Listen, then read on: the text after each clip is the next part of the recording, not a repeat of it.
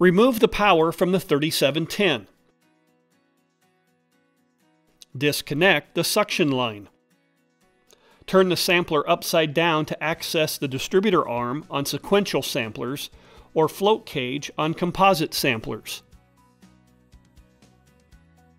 Remove the tubing from the composite tube guide and push the tubing out of the center section.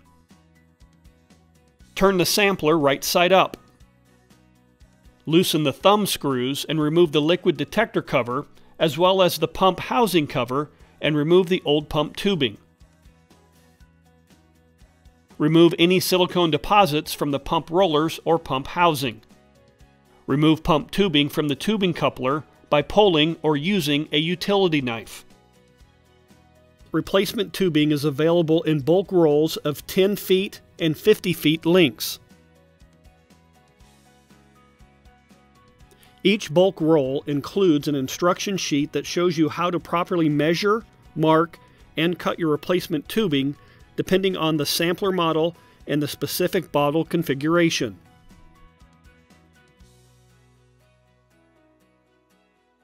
Follow the instructions for your specific sampler model and bottle configuration to determine where to mark the replacement tube. Starting at one end, apply the first installation mark. Then measure to the second installation mark. And finally, measure and mark the overall length of the replacement tube. After the installation and overall length marks are in place, cut the tubing at the overall length mark. After reattaching the tubing coupler to the new pump tubing, carefully align the pump tubing past the liquid detector and into the pump rollers. It can be helpful to manually rotate the pump rollers to best align the new tubing. Reinstall the liquid detector cover and the pump housing cover and feed the remaining tubing down into the center section. Turn the sampler upside down and feed the new pump tubing through the composite tube guide so that the end of the tubing extends slightly past the composite tube guide.